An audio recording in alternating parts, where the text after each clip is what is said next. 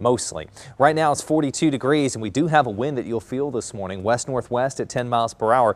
Wind chill values are in the mid-30s, so opting maybe not just for a light jacket, but maybe that mid-weight coat or that warmer coat this morning. 38 degrees in Trenton, 41 in St. Joe, 39 in Cameron, 41 degrees in Olathe.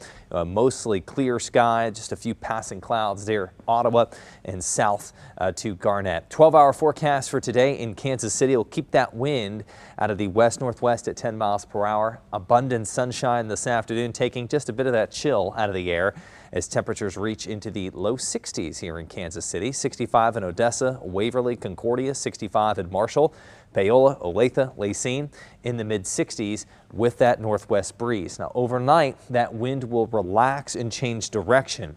Less than 5 miles per hour tomorrow morning with a clear sky. It will be a few degrees colder with lows in the upper 30s across St. Joe, Cameron, Chillicothe. 40 in Belton, Grandview, and Lee Summit. So a patchy frost is possible in some spots. Many of our communities have already experienced the first frost of the season, but many have not. So there is the possibility of that early Tuesday morning. Warmer Tuesday and Wednesday afternoon with highs reaching the upper 60s and low 70s.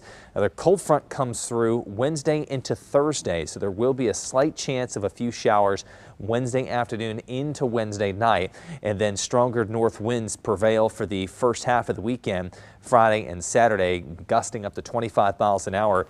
Morning lows in the mid 40s, afternoon highs upper 60s to near 70 degrees for Sunday. Oh, it's fine looking weather. A lot of sunshine and 66 degrees, and we'll hold in the 60s and 70s into early next week.